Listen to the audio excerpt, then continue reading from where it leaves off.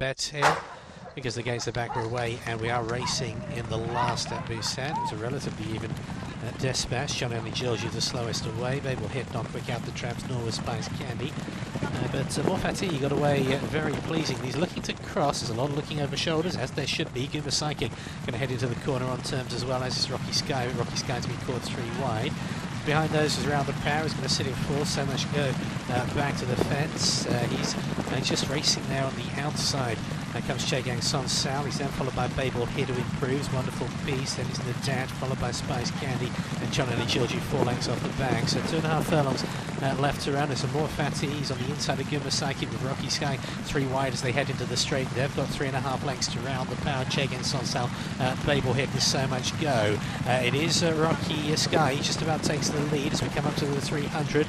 More Fatty continues to put in the big run. Guma Psychic down the inside. World Challengers emerge. Babel hit Round the Power. They're travelling nicely at the furlong pole. Rocky Sky takes command from Guma Psychic, and More Fatty is being reeled in. It is though Rocky Sky. 7 runner-up finishes. He's just going to hold on to get this win here from Guma Psychic, and so much go.